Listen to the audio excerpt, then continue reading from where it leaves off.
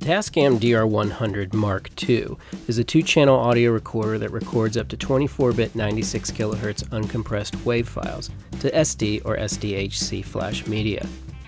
It has two XLR microphone inputs as well as line inputs, but it also has decent onboard stereo condenser microphones, pinhole omnidirectional microphones. It uses removable AA batteries as well as a lithium-ion rechargeable battery.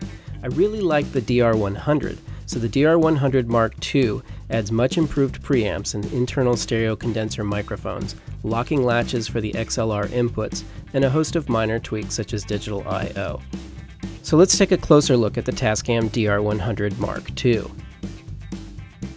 The Tascam DR-100 MK II is laid out almost identically to its predecessor in the same sturdy metal casing.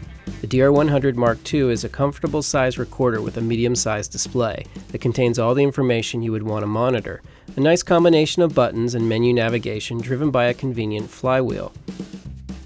The front of the recorder contains the most often used buttons. Additionally, you can access the menu from a button on the front as well as choose from 4 input options: external XLR, onboard pinhole omnidirectional mics, onboard stereo condenser unidirectional mics, and a line input.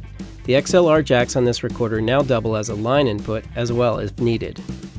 On the left side of the recorder you have the power button, the AC adapter jack for external power, as well as the volume wheel for playback or headphone monitoring. On the right side you have the critically important dual level wheel where you can control both audio channels. Because both levels are controlled by the dual wheel, it's still a little awkward to adjust the levels, but you can get used to that with practice. Also on the right side is the lithium-ion battery compartment. The microphones on the top of the recorder are excellent stereo condenser microphones that do a pretty good job recording an oral history interview. They're not physically adjustable, which sometimes creates challenges for proper positioning while recording. It's also preferable to use external microphones if you're looking for professional quality recording. This requires high-quality mic preamps, which this recorder has. The MK II preamps are a significant improvement over this recorder's predecessor, and the lockable XLR jacks are a minor but significant improvement. It still drives me crazy that Tascam requires you to purchase an AC adapter for this recorder, so factor that into your price. The DR-100 was one of the most reliable and easy to use recorders I've used for our center, so I'm embracing the new and improved model with great enthusiasm.